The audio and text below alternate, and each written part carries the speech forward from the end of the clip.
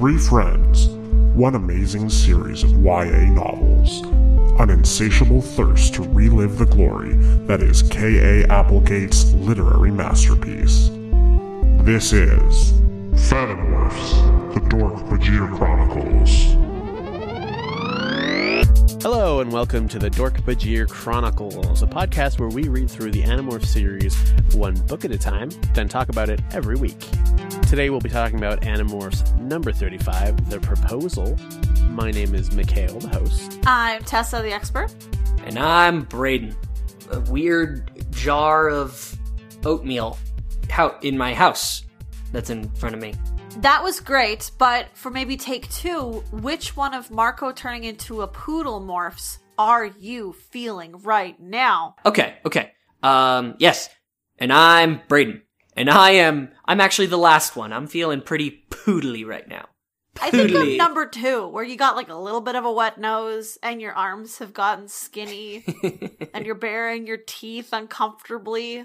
I'm number three, where it's like literally a Jim Henson puppet.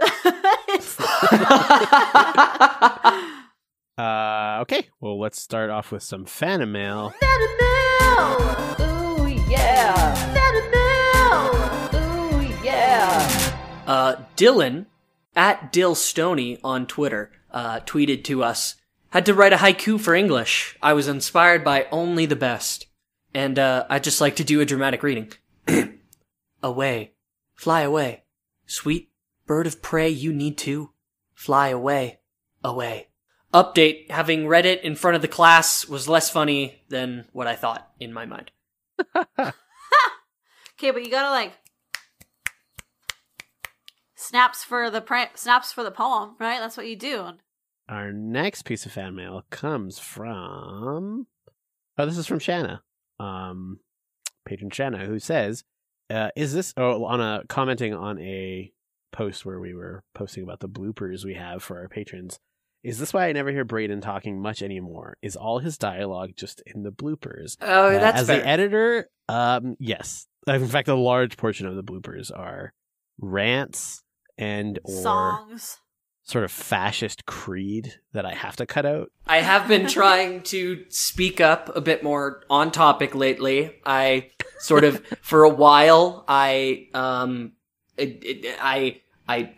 found myself slipping into just like trying to find that beat, trying to find that joke, that jokey joke to tell in there.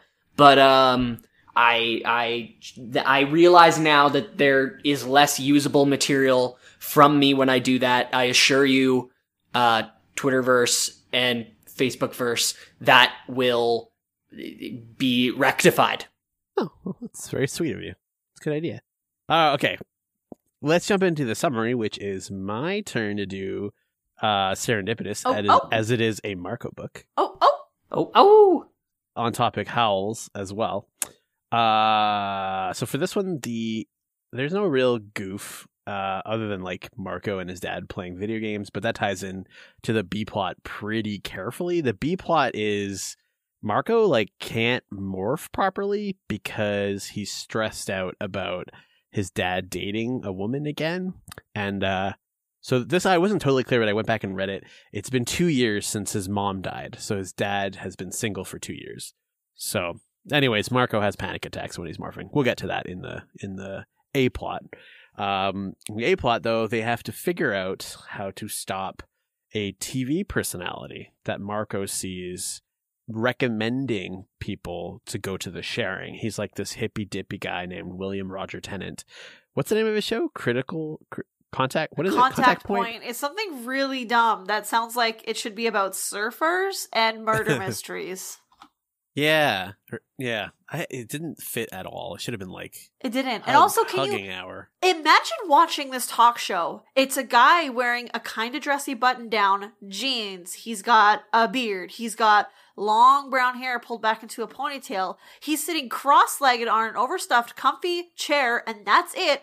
No one else is around him. He's just surrounded by 6-foot-tall lava lamps. Yeah, they're really hammered home the lava lamp point. Like, I want a 6-foot-tall lava lamp in my house. Is this just like Like, what's his name? Zach Galifianakis's Between Two Ferns. But just like, they're a bunch of dumb teenagers who take it seriously. A bunch of fucking lava lamps. And like everybody who's calling in is already a yerk. And they're just looking for their own help. Zach Galifianakis is not given prime time TV spots though. I think the internet is pretty much the only place that a show like Between Two Ferns could. Well, he's given prime time if you're like a high college kid. Okay, that's a good point. But also, Zach Galifianakis has the energy of a man who would definitely throttle a poodle. Whereas we know William Roger Tennant would never do something like that. Or never. Would he? Read on. Anyways, so Marco's like, okay, that's obviously fucked up that a clearly like semi-locally famous guy is telling people to go to a yerk front. This guy's clearly a yerk, goes to the garage to do his bird morph to go tell the others. Or no, he calls Jake, calls a meeting. Then he's going to fly to the barn. But then that's where we get the first instance of him fucking up where he goes, there's a lot of good visuals of half animals in this one. Yeah. He goes, he's half osprey, half lobster. Yeah. He's What got the the lobster fuck? face and claws, but then an osprey body and tail. And the like antennae of a lobster, which Yeah. is also fucked up. Anyways, I didn't like picturing it. Guys, I didn't finish the book. I didn't want to read more. I couldn't handle it. you couldn't get past this part. Yeah, I couldn't. It made me queasy. I needed a gingy ale. Sidebar, ginger ale does not do anything for you when you're sick. Drink seltzer water. That's what's actually helping you. Or with like the just gas. actually eat ginger, you animal. It's more preventative. It doesn't do really a whole lot for you when you're already sick. But anyways. No, it helps. It's supposed to settle your stomach if you're queasy. That's the idea. If you're nauseous, it helps settle the nausea.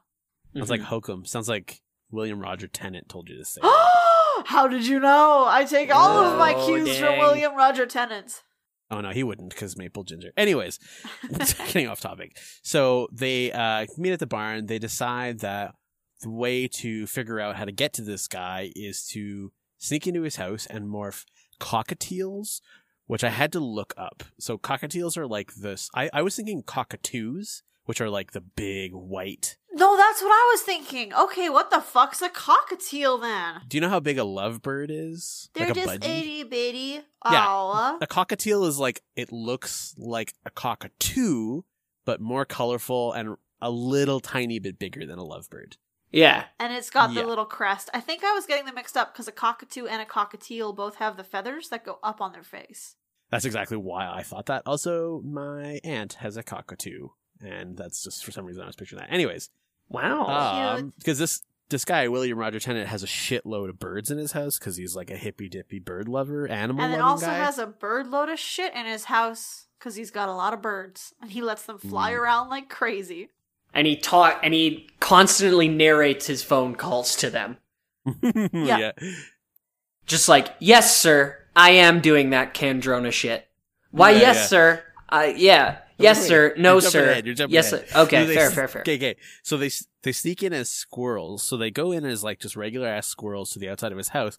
Jake brings a fucking pocket knife with him and Yep. cuts through the screen, which is amazing. Just the thought or the visual of a squirrel like hacking through this screen window. Fuck yeah. Anyways, when they're inside, they split up. Rachel and Marco are paired up. Unlikely pair up? I'm not sure why they did that. Yeah, this was an interesting duo, I thought. You know, in like comedies where, like TV comedies where they have, let's say 4 or 5 people in the main cast, and then almost every episode it's like they split up into groups. And there's always like in Seinfeld, for example, like George and Jerry were like always together at the beginning, but then they started pairing off in weird ways where like you'd have a George and Elaine plot line, and it never really felt the same. That's kind of how I felt. It's like Phoebe and Ross in Friends. When they try to Yeah. get them to go together, and you're like, I mean, I guess. It's because they wouldn't be friends in real life. Right? Like, they wouldn't. They wouldn't. Phoebe No, why would mugged they? Ross. Like, they would not be friends in real life. Anyways, Anyways, okay. So they split up when they're inside. Rachel and Marco, since we're in Marco's point of view, we don't get a whole lot of info for the other teams. Tobias is outside. That's important. Which I thought was interesting. Did they just make Tobias stay outside to do surveillance because he's the best at it? Or did he not want to morph an inferior bird? That's a good point, actually. Oh. I'm pretty sure it was just a surveillance one, but yeah. So they observe Tennant at his computer, and he is, according to Rachel, doing a mail merge, which I feel like my 90s kids' shoes were taken away from me, because I feel like I should know what that is, but I don't have any idea what that means. Are you just like adding mail from two different mailboxes, like two different email accounts into one? Because that's what it sounds like. But also, why would you do that? Well, like, I think they were talking about real letters. Oh. No, he's typing a real letter as a thank you for giving me a primetime TV spot. Wait, typing I think we're coming at this from different angle. I'm saying real letter as in, like, writing one, like, on paper. Oh no, I think he was typing on like a Word document a letter of like thanks so much that he was then going to print out and mail once he got the primetime TV spot. Anyways, the key point of this is that he's writing something to the head of a big network or his network saying like thank you for giving me this award and the primetime spot. So I think this is where they first learned that he's like going to be on primetime. Anyways, while they're still in the room, Rachel lands on his head also. Yep, just like flies over to his head. Yeah. And she's like, oh, I've seen people do this before. I've seen what the fuck? You sat on my face. The guy does not notice, which makes sense if you live with birds, I guess. So while he's doing this email thing, he gets a phone call from Vista 3 and tells him that I think the actual wording was like the Kandrona is almost done being built or something like that. It's something about a Kandrona construction project. It's like, yeah, it's almost here, as you know. And then he narrates, as you know, Visser, here's some exposition about my evil plans and our evil plans together. Good thing there's no Andalites here to listen in on what we're plotting. Like, it's like, what? Yes, sir. No, sir. I'll let my birds know, sir. Yeah, right. So Marco is sitting on a perch nearby, and he has another panic attack, and he poops on Tennant's desk, and Tennant is like, oh boy, I'm pissed at this bird. And he starts to like, actually it's pretty like horrifying, because he starts to, he grabs Marco and starts crushing his ribs with his two thumbs, like pushing his ribs into his body, obviously about to kill him. But then Tennant, the real Tennant, fights the Yerk. So the host body fights the Yerk, and basically the Yerk rationalizes his inability to control Tennant by saying like, oh, I'll kill you all later, and I can't wait to do it. I mean, I'm not condoning animal cruelty here. Let's put that up front. And it sounds extra bad that I had to put that up front. Yeah, but like, it does. Marco didn't just poop on his desk. Marco had another panic attack and was like ripping out some of his own feathers and started screaming and just rocking back and forth. And then he pooped on while like Tennant is trying to get him to be calm and be like, sorry, Visser, my birds are just going batshit. As someone with like yappy dogs that I can understand that feeling. I don't condone animal violence like Tessa does, but I mean, my cat screams at 6 a.m. So like, I don't condone violence against animals, but like, on the one hand, you kind of get it, right? I get the feeling. Listen, there's nothing unhealthy about like wanting to hurt someone. There's probably something unhealthy about actually doing that. You have to, you feel the impulse and you don't act on it, right? Aw, was that for me? That's for all the Bradens out there. Okay, so there's like a fucked up fight in the... I just like to point out real quick that I did make a note here that, like, this is kind of the first time I realized how much Yerks love just venting their rage and their opinions. Yeah. Like, this must be a very mentally healthy race. Yes, constantly in therapy. But what about the victims of that who get murdered when they're angry? I mean... I'm not okay with animal violence, but it is therapeutic, let me tell you. Anyways, no! So because obviously this is escalating like crazy, and Rachel is like almost having to attack this guy, which would just put her into a vulnerable position. She does a sweep. So the others in the house, this is kind of where it got a bit like confusing for me, I guess, as to what's actually happening, because it's all happening in like other rooms that Marco's not a part of, but he's hearing the thoughts speak of. So there's a fight going on. There are Dork-Bajir there. Rachel then grabs the guy's toupee, which is funny to think about. Like, I don't know if you can have a toupee that's a huge ponytail. I guess you could. Like, why couldn't you? I mean, it's just a wig at that point. I don't know if a toupee to me feels like a shorter. This is just a wig. Yeah. A toupee has to have like, what's the word I'm thinking? A toupee can't be, at least in my mind, it can't be too like weighted to one side or the other, I'm pretty sure. Yeah. But like, I mean, if it works, I guess. I think you're right. And also, a toupee is just like a wig you put on yourself. Mm-hmm. Really, if you think about it. Anyways, Marco tries Wait, what's a wig you don't put on yourself? Like for movies. A wig you put on someone else. Oh, okay. Yeah. By that, Mikhail means American, obviously. Because I would say a wig, like if you call it a wig, either you're a very costumey type of person, which is rare, or you're like actually in a production that requires some kind of theatrical wig. Right. Whereas a toupee is like, nah, I'm just a bald guy that doesn't like looking bald. Yeah, that's fair. Okay. I mean, no shame for people who wear toupees. They're pretty nice these days. But anyways, so he hides under a desk. He tries to morph a gorilla and turns into a gorilla with he turns into a fish with gorilla arms, which is pretty great. Yeah, like, can you imagine just that thing walking on his big gorilla hands, and then it's just a little trout body flapping? Like, it looks like some crazy creature that would be in a Munchkin game or something.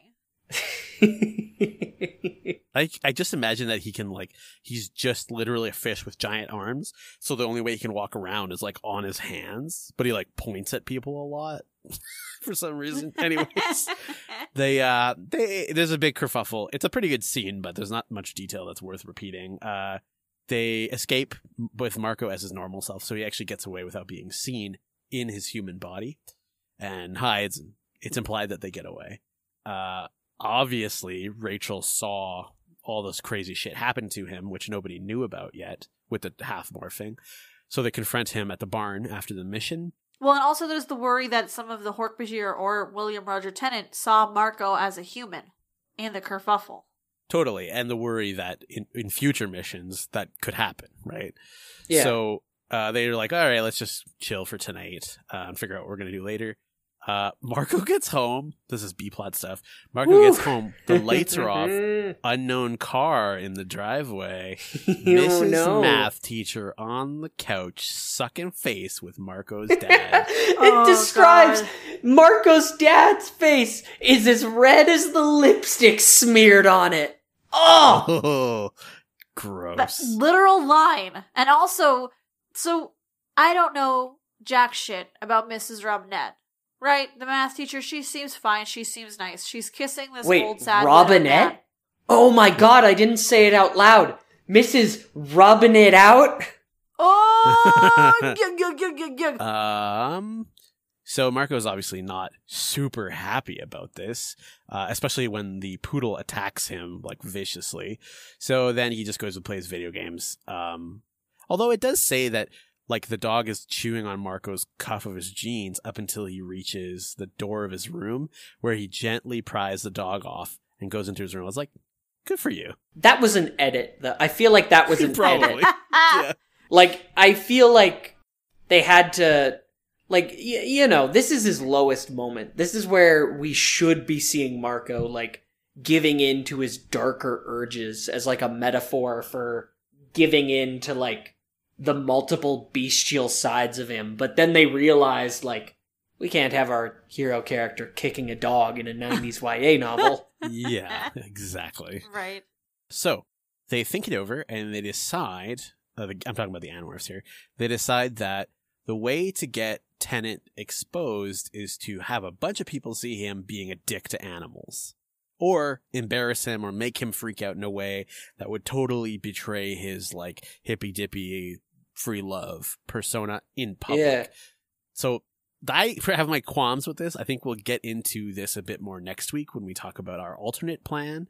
But they decide that the way to do this is to morph cockroaches and hide in tenant salad during a banquet where a lot of people will be there, including TV people.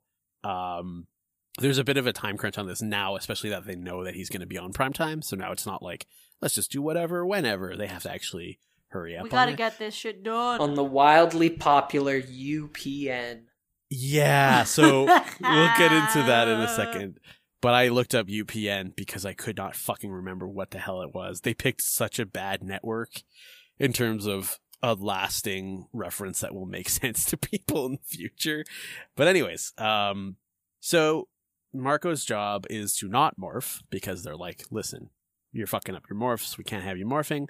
So they sneak in. Marco demorphs and pretends to be a busboy and confronts the salad chef. Is the salad chef French? I can't remember. There's a French chef that's quite funny. The salad chef isn't French, but he calls himself like the garde monsieur or whatever, which is the fancy term for salad chef. It's like sous chef. Like the guy who's a sous chef isn't necessarily French, but he's going to call himself a sous chef. And he's got an accent, and his name is Marcel. And they really let him fucking have it, this book. Like, no love for the French. Yeah. Also, as someone who's worked in multiple kitchens, the salad person is like the salad slave. Like, there's no artistry in salad making in a kitchen. No, this salad guy was like way up on his high horse. Yeah. And it's like, I've seen Ratatouille. I know where on the totem pole you are. Come on. Also, in a catering business, like, there's really one chef. Everyone else is an employee. Of adding a meat to my salad? That is too much work for us. I will kill you. Anyways, so he tries to set it up that tenant's salad will have no tomatoes. Yeah. And therefore, they'll know which salad to hide in as roaches. This goes bad. And like, obviously, I'm sure more than one person also would order a salad with no tomatoes. But either way, the salad guy is like, whatever. And then the waiters are like, no, it's more like this salad has no tomatoes on it because tenant doesn't like tomatoes. And then they put the roaches on it. And it's not like, oh, you know, people order a salad with no tomatoes. It's more like, this is the special salad for William Roger Tennant. Sure. But my point still stands of like, multiple people could order a salad with no tomato. Tons of people don't like tomatoes. It's a bad thing to delineate. Well, and also, as we know, like the guy just didn't even fucking care. And he was like, if Tennant doesn't like tomatoes, he can take them off. Also, I think he made it and they just gave it to someone else. Like, anyways. Zach something. Because it still went out. Anyways, it doesn't matter. Fucking whatever. This is tiny. Said Rachel. Small said details. Zach. Said a lady in a red dress. Right. Zach Hansen from Hansen the Band was there, which is maybe our first, like, celebrity appearance of a real thing from real life in Animorphs. No, Arnold. Bruce Willis, Arnold. But, like, I guess I don't think they ever really got within 10 feet of them. No, exactly. This is the first, like, almost could have touched them.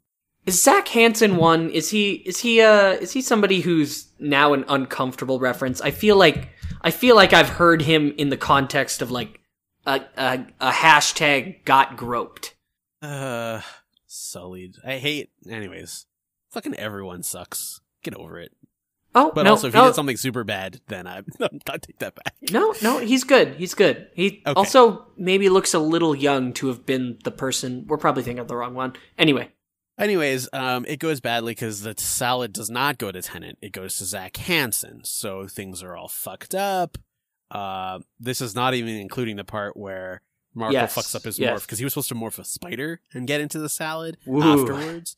Doesn't. He morphs a half spider, half skunk, which the kitchen staff then chases him. Potentially a spunk. A skunk, yeah. He scares a bunch of non-yerks, hopefully, by thought speaking to them, and then demorphs, pretends to be a busboy again, but then he's forced to clean the garbage food bin with a shovel? The pig bucket. Pig bucket. Okay, this is not a real thing. Bucket! I've asked someone who worked in, I mean, yeah, he didn't work in a fancy hotel kitchen, but he's worked in kitchens before, and I was like, yeah, is that the bucket that's full of like half-eaten food, do you call it the pig bucket? He's like, no. So That sounds like a farming term. it sounds like a fake thing. Yeah. Yeah. Anyways, so Zach Hansen gets this thing with the cockroaches in it. Obviously freaks out. Tennant does not get it. So everything calms down slightly enough for Axe to morph a human and pretend to be a busboy like Marco. Oh, He man. then carries the fleas on his body to Tennant, and then, of course, 2 books in a fucking row. Oh, no, wait, last book he didn't. 2 books ago, he morphed a human around foods, and it caused a bunch of fuckery. But causes a giant scene by, quote-unquote, clearing people's plates like other busboys, which is actually just eating food off of them and grabbing the plates. Fucking kill this kid. Like, god damn it. He's just like licking the Thousand Islands dressing off these people's plates, and nobody has kicked him out of this extremely fancy dinner in this extremely fancy hotel. Well, they're What the on their fuck? way, because I'm pretty sure a lot of people like swarm them and like, what the fuck? And like, but before that happens, they get the fleas onto Tennant and they start biting the shit out of his skull, which Marco isn't there, but he's hearing all the thought speak, which is funny. But as he's shoveling this fucking pig bucket, he's hearing all this thought speak happening. They suck blood out of Tennant's head, hoping to get him to like presumably throw the toupee off and start scratching like crazy.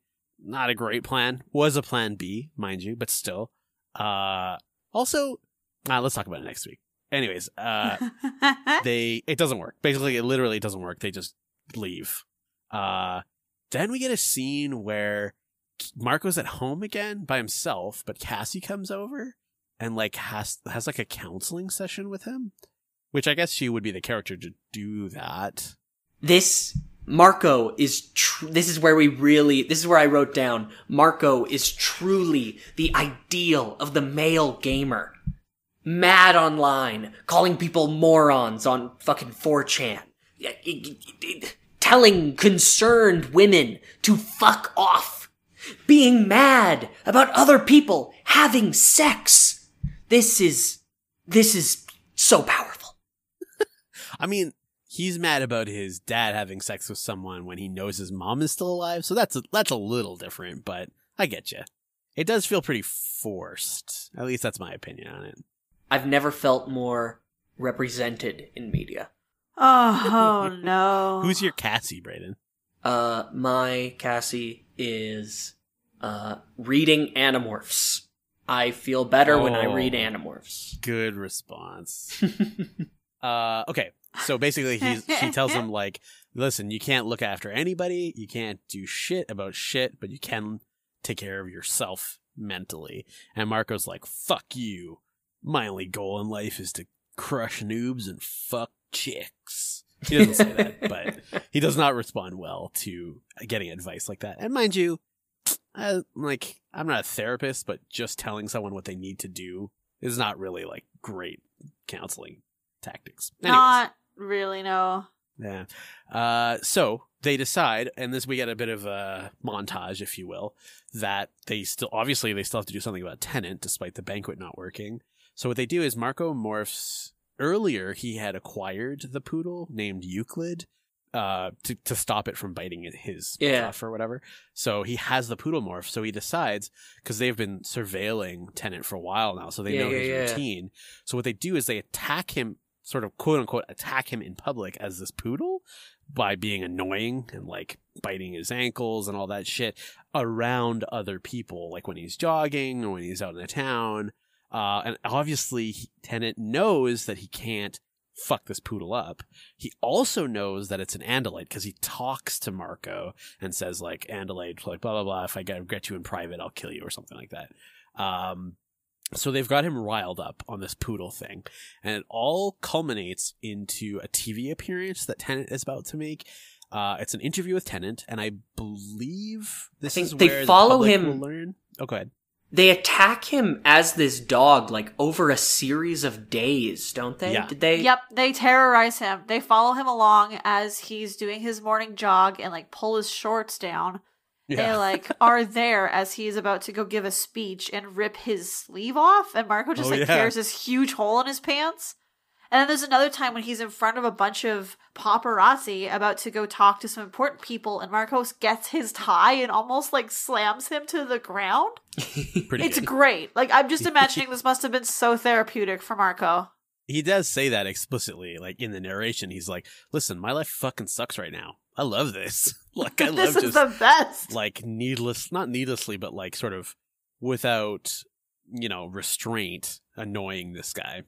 Anyways, so it culminates into this interview that's going to be televised live, I think live. It would have to be live because of what happens next. It's a regular episode of his show, which is live, but also there's the guy from UPN or whatever who's going to be there to be like, oh, I'll give you a prime time. Yeah, so it's a critical episode. Let's put it that way. So their plan is, and it works, but it's a little scary. Axe is going to hack into the network or like the TV studio. And what he's going to do is at a critical moment, he's going to turn on the cameras when Tennant doesn't know they're on and start broadcasting Tennant. That critical moment is Marco attacking him as the poodle on this fucking soundstage. The critical moment is him attacking Marco. Not Marco attacking him. That's Sorry, when you're he right. Snaps and is throttling a poodle like Homer Simpson going after Bart. Why, you little... Do they still do that anymore? Not really. Did they phase that out, or... I think that's done now. I mean, they're all technically Disney princesses now, so I don't think they're allowed to choke their children. Bart especially. Anyways, so it works. Axe hijacks the cameras. Everyone sees it. The production crew is like, what the fuck? Turn this off. And then they're about to like corner this poodle, who they probably assume is like a rabbit or something. Although they do see Tennant like trying to kill it. But I think it's Cassie and Rachel come out in wolf morph, which was part of the plan. And they're like, oh, fuck, there's like literal wolves here. Like, we need to leave. I think one of the production crew is a Yerk too. Aren't they? They think, because one of them says Andalite. So someone else on the production crew. Also, the UPN guy says, you want to put this nutcase on primetime TV? Yeah. I'm not fucking touching him. Send him to Fox. Yeah. That's a burn. Also, did we talk about how he turned into a Pooh Bear by accident? Half poodle, half polar bear? Yeah, poodle bear. That's a good mix too, actually. I didn't include that.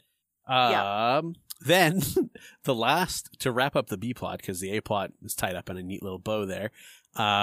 Marco's dad gets fucking married to this woman, right? In 2 weeks. In 2 weeks. Like, during the book, he asks Marco for his blessing, and then Marco thinks about it and says yes, and then they get married. Also, the way it was written made it seem like Marco gave him his blessing the day before the wedding.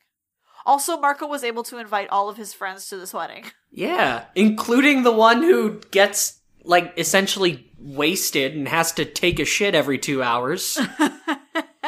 Right? Marco's friends are like part of, like, his dad knows his friends though, so that's not that weird. But I do think it's weird. I mean, like you say, Brayden, didn't you say earlier that's what old people do? Is like, you've been married once, it's not the same. You've been married once, it's like, hey, we're in love. Do you want to just get right to fucking this up?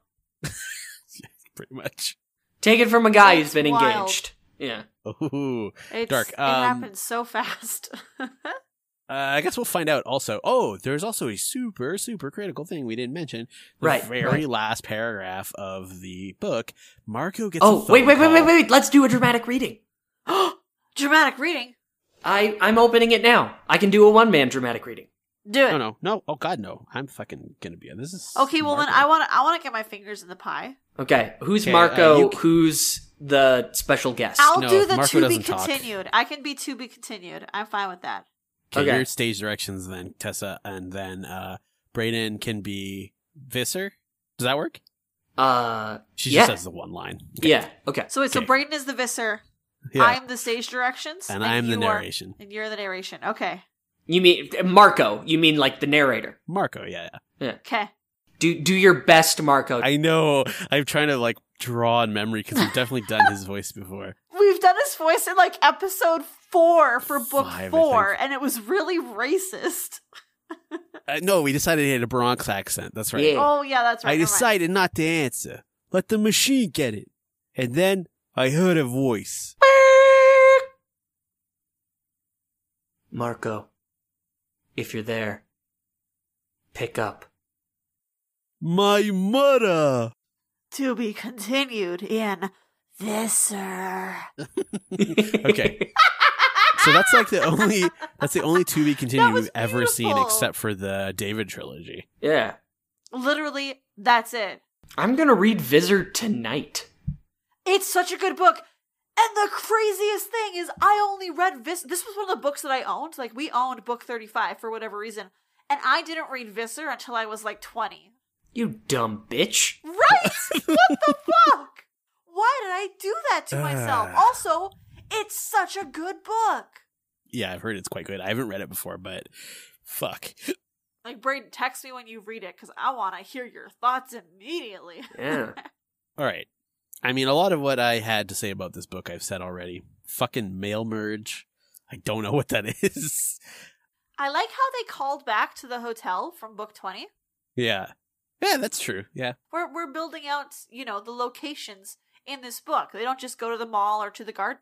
They also go to this fancy hotel. There is also a scene that I didn't mention that I kind of want to talk about, but it's during the polar bear / poodle morph that Marco fucks up near the end. Cassie is like, remember what I told you. Take care of your mental well-being. And Jake's like, no, fuck that. Do the mission or we all die. Do the mission. Get your head out of your ass. Yeah, and Marco's like, oh, that's exactly what I needed. And it works. And it's like fucking tough love, I guess, works on Marco. Yeah, Marco is like a super big tough love proponent. It's, again, back to that ideal gamer male. Like, he doesn't need some concerned woman to, like, tell him, look at your feeling. He needs a fellow active duty gamer to look him in the eye, say a couple racial slurs, and tell him, suck it up. I feel like Axe definitely knows at this point that you're not supposed to just go ham wild on the food, and he's just doing it to prove that he's an alien in a uncertain land. Ooh, everything's new here. I don't understand your human culture. And it's like, Axe, you've been here for over a year. If you think that if you're really arguing that he's doing this for some reason other than his own complete idiocy, then I take issue with that. Because, like, what the fuck? Yeah, I think, like, at this point, like, even in the last book, or maybe it was this book, but they were like, yeah, we can't let Axe near food. For real this time. I think it is in this book, isn't it? I think it is in this book, because Marco was supposed to be the one to take it out. And then Marco had to deal with ZP Bucket, so Axe was there. And Jake just, like, sighs and is like, all right, Axe, I guess you gotta take us out. So, is Visser just gonna be, like, opening with, is it actually, like, just another Animorphs book and it's a fake out and it's just gonna be like, did your dad actually marry a white bitch? Yeah. Okay. Cool. Bye. Okay, weird. This is a Cassie book now. Bye. Yeah, fucking hell. It's just fake. It just ends. And he's just like, so I saw Dad got remarried. Yeah, he thinks you're dead. Good. Bye.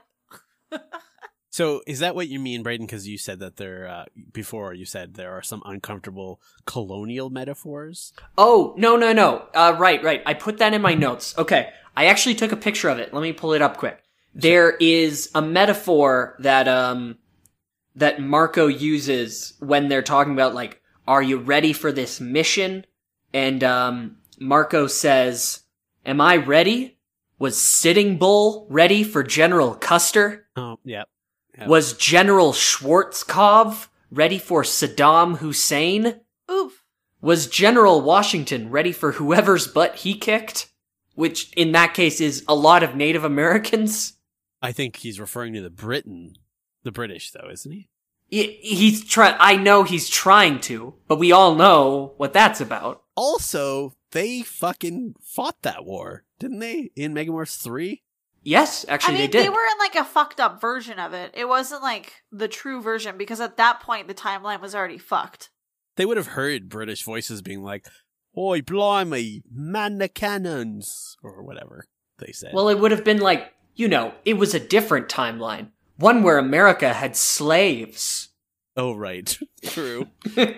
Oh, God. That's getting into a can of worms here. Should we do an OTP alert? OTP alert!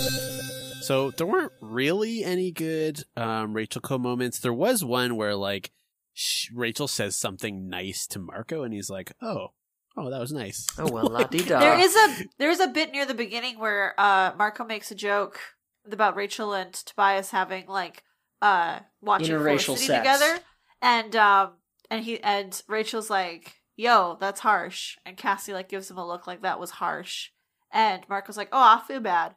Maybe that was too harsh. I'll apologize to Tobias, but not to Rachel." Gamer powers, baby! That's because he knows that Rachel actually wants Tobias to permamorph as a boy. Yeah, we learned that's that true. already from like a lot of other parts. Yeah. Or at least that's something she's wrestling with. I don't know if she would really want him to do that, because then he wouldn't be able to be involved in the war, and also where would he live? But there's part of her that wishes that he could, so that it would be easier. How do you guys feel about Marco's dad and Nora? Is that an OTP? I mean, she teaches math. They have a really cute nerdy moment in a later book, because Marco's dad, if we remember, is an engineer. Like fucking a relative's teacher? That's pretty hardcore. That's some Chad shit right there. That's where Marco gets his gamer boy antics from. Yeah. His dad was one of the original gamers. I feel like it's like Yeah. like if we're talking, because OTP stands for one true pairing, right? Yeah. Yep. That's gotta be Marco's dad and Marco's mom. So this can't be an OTP. I mean, Well, he still loves her. like OTPs don't have to, I don't know if this is true. OTPs don't have to end up canon. An OTP is a personal preference. Like a lot of people's OTPs in Kingdom Hearts are Sora and that gray-haired dude that he barely talks to through the entirety of the second Riku of the second game. It's like, Wait, that's yeah, an but they OTP? talk about each other. They want, it's like, it's an OTP is a personal preference. You would like to see them fuck. Like, or Mikhail, your be in a OTP relationship. is Rachel Co. Mm-hmm. That's not canon, okay. but it's I your OTP. Yeah. In that sense, it makes sense, but I think it's not my OTP because I would prefer Marco's dad to be with his mom because she's a badass. Okay. I mean, OTP alert at this point, because it's kind of like... It's not just for us. No, and I know some Yeah. people in the fandom do really like Nora. Like, she seems like a nice person. And she makes the dad happy. Like, they get along. Yeah. Although we do have to acknowledge it is mad disrespect to Marco's mom downgrading to a white girl. I don't know how to feel about that statement. We have not had a good Visser 3 morph minute in a very long time. Yeah, he's just like a disappointed voice. I'm on the Yeah. trying phone. to think back on literally the last time he morphed something crazy. 31. What did he morph in 31? The weird camouflagey chameleon that climbed up the mountain. Remember? That was 30, not 31. That was 30. That was Marco's last book. That was 5 books ago. Yeah, all good shit happens in Marco's book. I've been telling you guys this for years. The next Marco book is very good as well. I'm very excited. Next week, in our bi-weekly episode of The Speaking Tree, we'll be talking about how we maybe could have made the banquet actually work, or at the very least go better than it did. And by work, we mean make the banquet work for the Animorphs. We don't mean just take over the banquet. Yeah, we become. If I were Marcel, here's how I would do the banquet. Next week, we are not Animorphs. We are Animarcels. Oh, nice, good. We'll also be talking about how we would use morphing to deal with our parent dating someone new a few years after their partner died. And, like, actually died. Not, like, is secretly a yerk or something. As well as how would we use a poodle morph for purely personal reasons. Tessa, where can people find more of our stuff?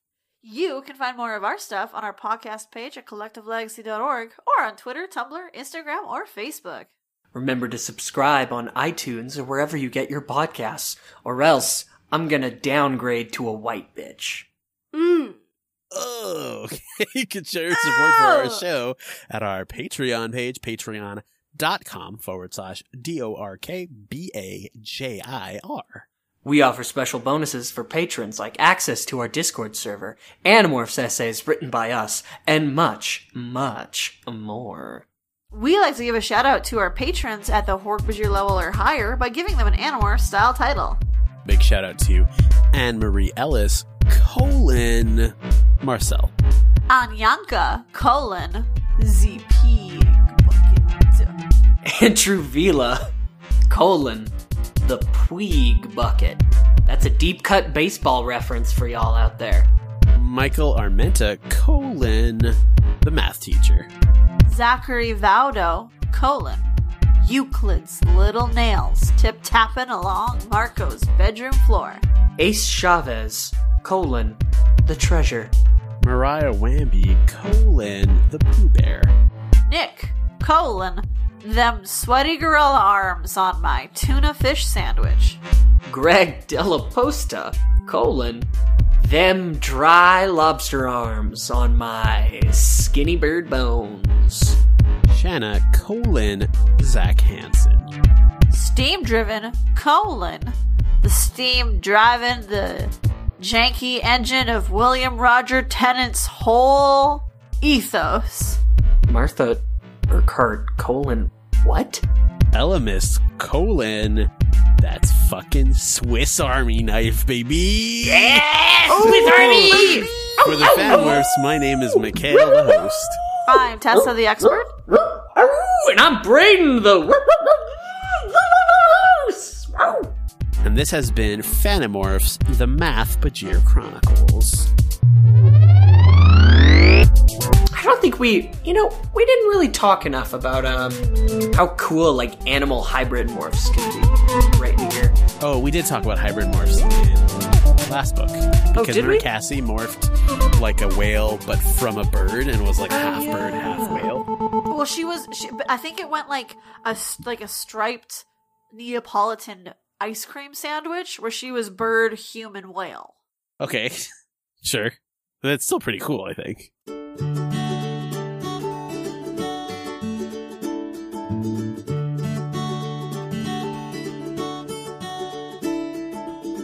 What do you want to eat right now? Jinx! I'm Mitch. And I'm Sophie. And this is We Watch Food, a podcast all about the food we like to watch. We'll talk all about the best, the craziest, and the tastiest TV, movies, and YouTube channels. Not to mention trendy food fads and sumptuous food trivia. Plus, we end every episode with a recipe from one of us.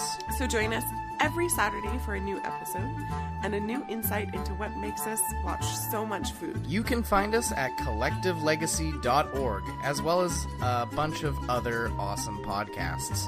Follow us on Facebook and Instagram at We Watch Food. And on Twitter at We Watch Food Pod. So I've been Mitch. I'm Sophie. Bye-bye. Bye. Brought to you by Collective Legacy, a podcast network.